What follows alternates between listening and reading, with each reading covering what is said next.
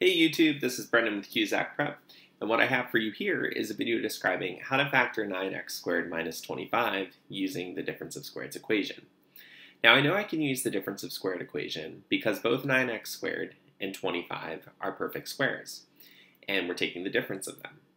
So what I have to do is compare this 9x squared minus 25 equation to this a squared minus b squared equation.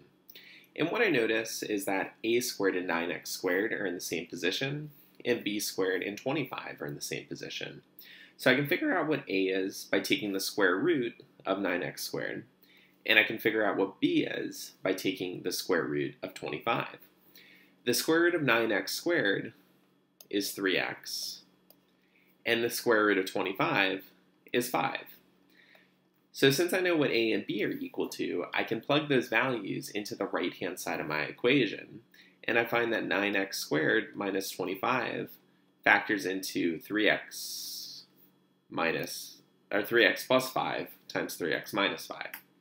And there you have it. That's how you factor 9x squared minus 25 using the difference of squareds equation. Thank you for watching.